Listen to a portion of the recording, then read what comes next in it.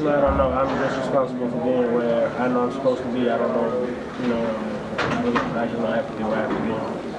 It just didn't seem like you guys could get in a rhythm. Do you think it's because you weren't able to establish a run game early?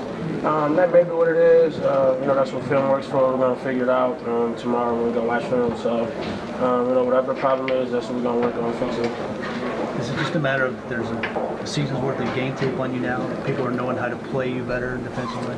I mean, that could be it, but no matter what it is, it's my job. I'm still supposed to be able to run the ball and, make sure if it's, not everyone's going to be 10 yards, but just make sure we get something positive. Yeah, it's definitely tough to lose to a division opponent. You know those guys, so likewise they know you. So, like I said before, we just got to continue to improve. Have you ever played a game where the defense has forced 3 turnovers and you haven't won the game? Hey, things happen. It's the NFL.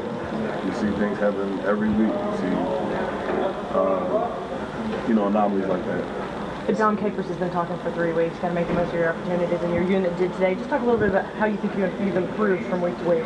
Well, we definitely took a step in the direction of getting pressure on the quarterback and getting turnovers, and there was a lot of plays we could have got even more pressure, also some sacks, and there was a lot of plays where we had some more turnover opportunities. We just had to take advantage of those opportunities when they come.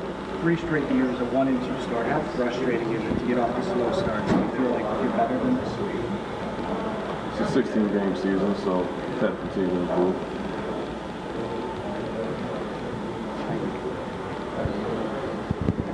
Mike, some third down opportunities, especially late. Just got away. I don't know what they finished on. 6 out of the last 7, 7 out of the last 8 or something. Yeah, man, it happens. You got a very good quarterback over there, a lethal receiving core they have, and you got Reggie Bush back there running the ball and switching up with Bell and the offensive line, and they're getting better every game. So, we can play against a good team.